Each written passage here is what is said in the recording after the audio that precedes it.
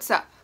I haven't been super active on the channel lately, and I thought I would throw on the good old feather boa and just talk about what's going on, because the problem is that I have a life now, and so it's hard to juggle having a life and doing YouTube is something I've discovered.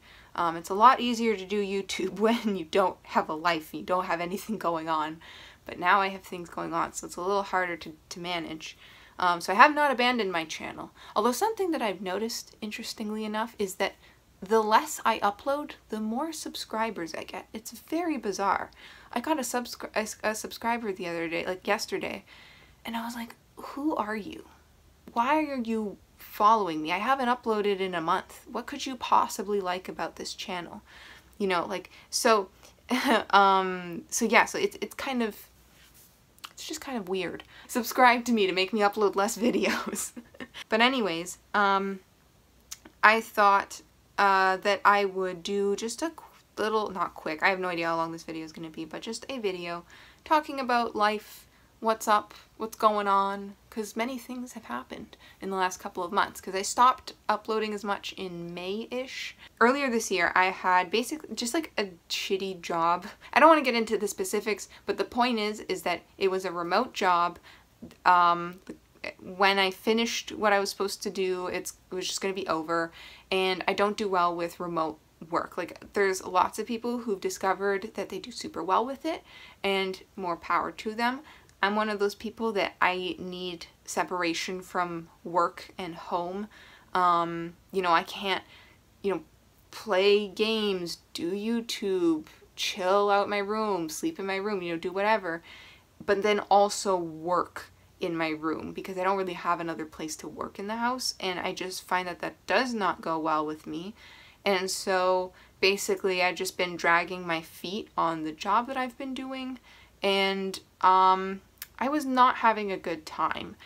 And so in my downtime, I at one point decided to rewatch a Let's Play for Until Dawn and Detroit Become Human. I watched the Christopher Odd Let's Plays, and because they're very good.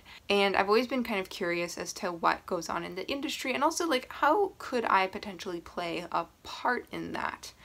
And so I decided to just look up the behind the scenes, and I discovered how they did the motion capture stuff, and that they used actors in like these suits with these little balls all over them, and then they use infrared cameras to capture the motion of the little balls, and then you can put whatever you want onto those. And I thought that was so cool. I was like, yo, that's mind-blowing. That rules.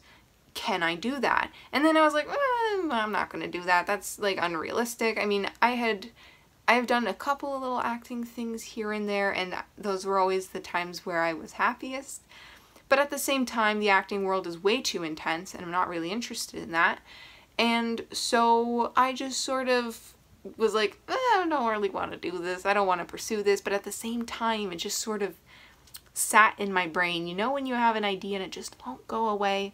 So I was like, okay, you know what? I'm going to look up mocap, see if there's anything in Canada, because Canada is kind of a barren wasteland as far as I'm concerned for pretty much anything. Turns out it's not. Apparently Montreal is like the fucking gaming hub of the world almost. It's not, but like in Canada at least. Like Montreal is huge for gaming. I had no idea.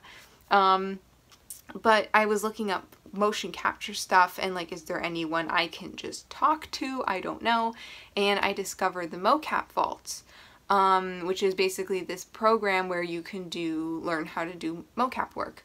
And so I saw that they were running a workshop in Montreal, and that's not too crazy far from where I live. I mean, it's a drive, but like, it's not the end of the world.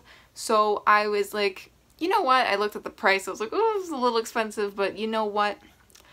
I'm gonna do it, because I'm basically rotting in my room. The worst case scenario is I don't like it, but at least I can take that as a learning experience and get rid of the thoughts, because it was the concept of me becoming a mocap actor was plaguing my mind. It would not go away. And so I was like, okay, I'm just gonna try it. And so I got my spot.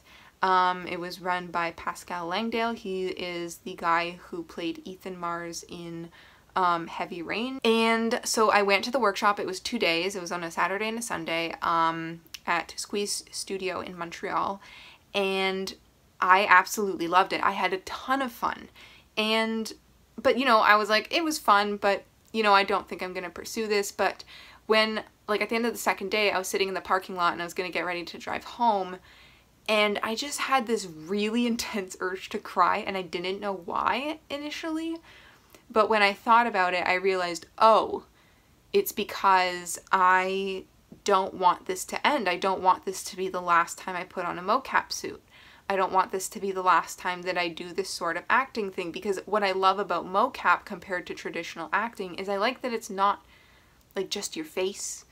I say as I make a YouTube video, I just like the possibility. Like, you can be anything. Like, you could be Gollum, you could be a dragon, you could be you could look like you know, you could, and I don't know, just the idea of specifically video games though, I really love the idea of being able to be part of the storytelling medium for video games. Because when I think of the skills that I have, like I have no coding skills or experience or interest. Like, I'm just not interested in the technical side from like a coding perspective.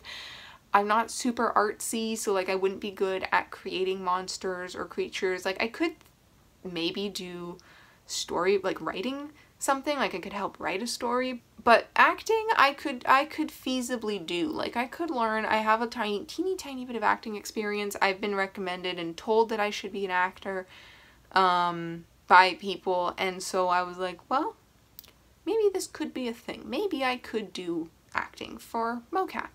And so I asked for advice on things to do. And so what I like actually about the Mocap Vaults program is that it could have been just like one really intense week if they really wanted to, but it's multiple workshops and they spread it out over months. So like, I did the Introduction to Mocap and Heroes of Monsters 1 on one weekend, and they have Heroes of Monsters 2 hopefully coming out in this upcoming October. Not sure. Maybe. I have no idea. It depends on like attendance and stuff like that. But what's really nice is that I asked basically like, what can I do between May, which is like now, which was May at the time, and Heroes of Monsters 2? What can I do in that time period? And I was given a bunch of advice. So stuff like, you know, mocap, like for acting, is very physical, which I really like. And so I was recommended to start doing something, you know, more than just running. And so I looked into, you know, what would be some good skills to have, you know, like something like stunt adjacent. You know, if I can do the majority of my own stunts, if I can have really good control of my body and really good sense of my body, which I generally don't have, that could be a huge advantage. And so I, like, as soon as I got home, I started researching stuff like parkour and gymnastics or whatever. And I ended up picking up gymnastics. I found a gymnastics place somewhat near my house. And so I did that.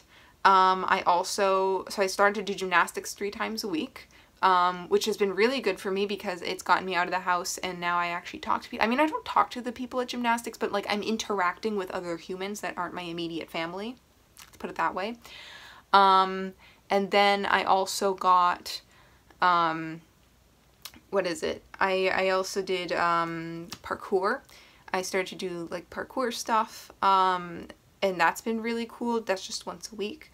But I've really enjoyed it because I've gotten I really like these kinds of exercises because I don't like just lifting weights in the gym. I'm not that kind of person. I need things to be varied. And so that's what I really like about the parkour and like free running and stuff like that, is that it's all, it's very focused on just having control over your body and having a wide range of motion available to you and getting stronger. Like, I've gotten a lot stronger. For example, in like our 3rd week of when I started doing the parkour stuff, I could barely dead hang, which is like when you just are holding onto a oh, look at me. When you're just holding onto a bar, just like hands up, just like hanging there, just dead hang, you're just hanging there. I could barely do it. Like, I let go of the bar immediately, but you know, after a couple months of work, I can now dead hang for 1.5 minutes. I can do a one-handed dead hang too, which it's given me so much appreciation for how unrealistic movies are. You know, when people are like, I'm on the cliff, I'm letting go, oh no, I'm only hanging on by one hand. Try hanging on by one hand as an adult with no training. It's really hard. I discovered you are so much heavier as an adult. Monkey bars are so easy when you're a kid. But now I'm able to do the monkey bars with relative ease. So yeah, I've been doing really well in terms of parkour things. Like my balance has gotten better. I just have a better sense of my body in space, which is obviously hugely important for mocap because it's all about your body in the space, in the volume. And so I've started to do those sorts of things. I also recently got a job that I actually like, and it's a somewhat active job. I don't really know if I want to say what it is right now, but I will eventually give a grand reveal for my job. It's not like a crazy job or anything like that, but I mean, it's kind of nuts. I don't know. I'll tell you eventually. And so but point is I recently got a job, and it's only part-time right now. Hopefully I'll get to full-time. But what I really like about it is that I like it. I really like my coworkers. My coworkers are super chill. It's a great work environment. I actually like my boss. And I look forward to going to work, which is super cursed. I was like, this job, there's something fucked up about this job. Like, why do I enjoy going to work? This has never happened to me before. So it was very cursed the first time I had, like, I woke up one morning and I was like, oh, I get to go to work today. And I was like, oh, who am I? What has happened to me? Who does that? Who thinks like that? Apparently that's what it's like to have a job that you like. And I mean, it is considered menial work.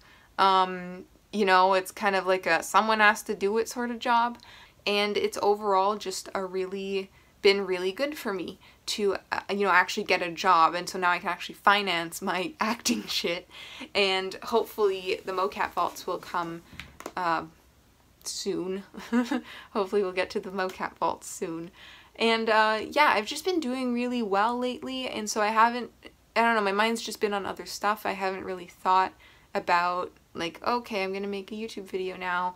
Although I am working on I am working on episode 25 for my Minecraft series. It's just that it's 8 hours worth of footage and I'm still going through it. That was a mistake. I should not have given myself that many hours of footage. Ugh. But I actively work on my Minecraft world. Like, I spend multiple hours a week working on it. It's just that I don't film as much. Or they're just like tasks to do. So like they're just chore based things or just really repetitive stuff. Like, for example, the redstone for my storage unit is just the same thing. It's just a matter of get like a stack of the resources, just get enough redstone, just put the stuff in. You know, I haven't done any building for it. And so I'm just trying to finish the redstone of the storage system so that I can get that out of the way and then I can start to build. The thing is, I am motivated to make YouTube videos. It's just that I'm not motivated to make YouTube videos. It's very weird. The thing is, I have so many plans. It's just a matter of actually executing those plans.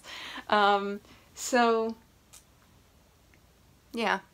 Oh, here's a quick thing that I can show you real quick. I bought another Nalgene water bottle. So I got this one, right, a while back. Well, I wanted a smaller version because this is a pain in the ass to lug around everywhere and it doesn't fit my car really well.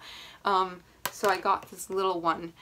So it's like, don't talk to me and my son ever again. It's kind of nice having goals, I suppose, like non-YouTube goals, like just life goals of do my job and do it well, and then kind of work through and do some mocap stuff and acting, and maybe one day be in a video game. That'd be fucking awesome if I could be in a video game. Like, I can just imagine, like, I don't know, one of my, like, watching Let's Players play as me. Like, that'd be so sick. I would love to be in a video game. You know, like, I'm not asking for the main role, although I would accept a main role. You know, I just want to be in a video game one day. That'd be really fucking cool. If anyone watching this has connections to the gaming industry, I am not ready to be a mocap actor. I have not done enough training and not enough acting training, so like, don't fucking sign me up for anything. But if you know anyone, hit me up, because I would not mind, you know, starting to get connections in the industry and maybe one day being in a position where I can audition, and then maybe I'll be good enough that they'll pick me, and then I'll be an actor, you know? Like, again, I don't really like TV acting. I have zero interest in that. Like, the only thing that I'm interested when it comes to the movie or TV industry is I really, really, genuinely want, if you said you can have any role you want in the TV or movie industry, I want to be a screaming passenger on Mayday. That is the only thing I want from movies or TV or whatever. Anything that involves my face. It's YouTube, and I want to be a screaming passenger on Mayday, and that's it. After that, I don't give a shit. I want to be in video games only.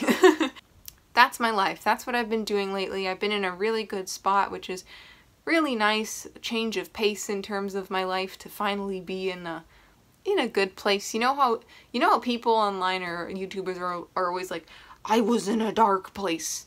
Well, you know what? I'm in a light place. I've been doing good lately, and I just thought that I would share that with you people, and just letting you know that life does improve. If you are struggling, it's such a cliche, but life does improve and does get better, and it does help to get out there and put yourself out there and to have a bit of a fuck it moment every once in a while, because me doing the mocap vaults was a complete just impulse purchase, just impulsive decision of I am rotting in my room anyways, I might as well do something else and just see where that takes me. And it worked out really well, and I'm doing very well. And so, you know, if you see an opportunity, just take it. Just take it. You weigh the pros and cons. If the worst thing that's going to happen is you realize you don't like something, and then at least you can cross it off your list and you know that you don't like something. So that's a useless piece of advice for the day. I don't know. I guess I just wanted to upload something just to be like, hey, I'm still alive. Because I haven't even been uploading to like anything else like Tumblr or Instagram. I haven't been posting anything there, so I'm still alive. Anyways, peace.